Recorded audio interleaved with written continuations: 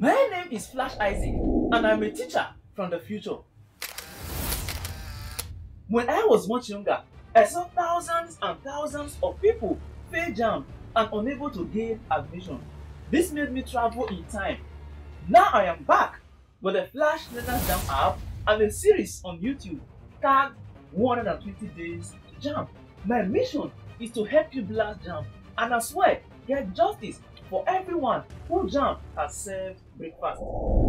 In this episode, we shall be looking at derivatives of function of a function, also referred to as composite function.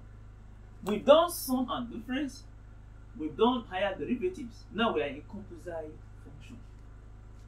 Now look at something, and look at something very, very carefully. If I give you a function like this, a function like this, and a function like this, and a function like this, compare it to this function. Now, comparing this guy to this guy, you will understand or see that they are different things entirely. Here, you see that this is one function entirely, s squared, which is algebraic function. Then this is a function again, another thing entirely. If you look at here, you will see that here is one function that can stand on its own. Here is another function that can stand on its own. Here, you see, it's a function that can stand on its own. Here is another function that can stand on its own. But looking at here, here, here, and here, you cannot tell me that you can bring out two different functions that can stand on their own. Even here, if you remove 5s squared plus 2, then what is cos what? So cos cannot stand alone. Anytime you see functions like this that are the same function, they carry power. But despite carrying power, they don't have any other function outside that can stand on their own. All these ones are referred to as composite function or function of a function. Now, if you compare this with this, here is the same thing as here, but this 2 is a constant. Once the value outside the bracket is a constant, just leave it like that. Don't take it as a product rule. I am trying to compare composite function and product rule.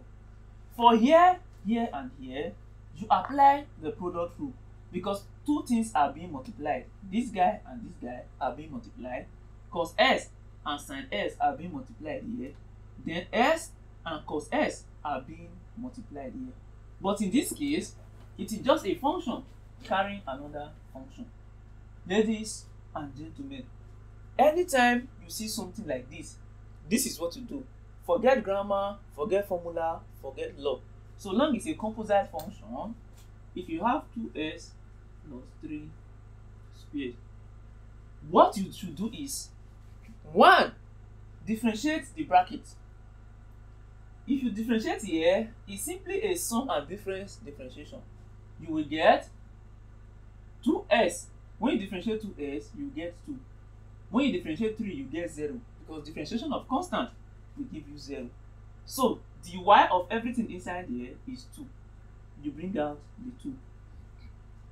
Use the power to multiply the result of differentiating the bracket. That will be times 2. So this 2 times the differentiation of here.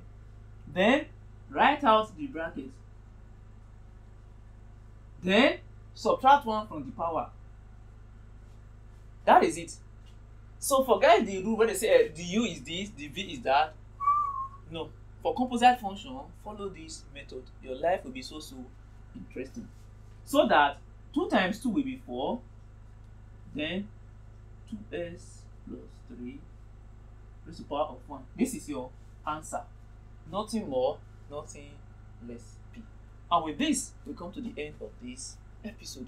See you in the next episode.